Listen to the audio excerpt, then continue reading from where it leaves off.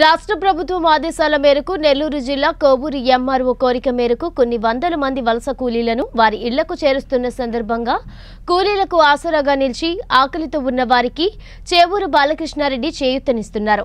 Chevuru Balakrishna Reddy welfare association ఆధ్వర్యంలో lockdown ప్రకటించిన నాటి నుంచి నేటి వరకు నిరంతరం పేదలకు నిత్యావసర వస్తువులు పంపిణీ చేసి వారి దాతృత్వాన్ని చాటారు.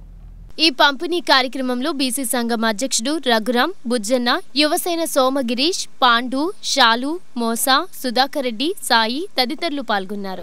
నా పేరు రఘురాం, బీసీ సంక్షేమ సంఘం అధ్యక్షుడిని. ఈరోజు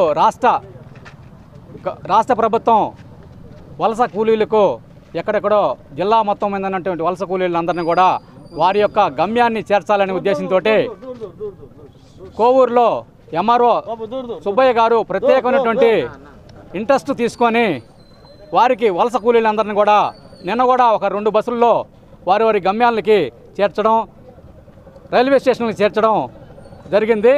ఎంఆర్ఓ గారి ఆదేశాల మేరకు, ఎంఆర్ఓ గారి వారి యొక్క కోరిక మేరకు చేవూరు బాలకృష్ణారెడ్డి వెల్ఫేర్ అసోసియేషన్ ఆధ్వర్యంలో విపిఆర్ వేమిరెడ్డి ప్రభాకర్ రెడ్డి గారి ముఖ్య అనుసరుడైనటువంటి చేవూరి బాలకృష్ణారెడ్డి గారి ఆధ్వర్యంలో వారందరికి కూడా భోజన ప్యాకెట్లు అయితేమి, మజ్జిగ ప్యాకెట్లు అయితేమి, బిస్కెట్ ప్యాకెట్లు అయితేమి కూడా వారికి ఈ ప్రయాణం చేయు సందర్భంలో వారికి ఆహార పొట్లాలను అందించడం జరిగింది.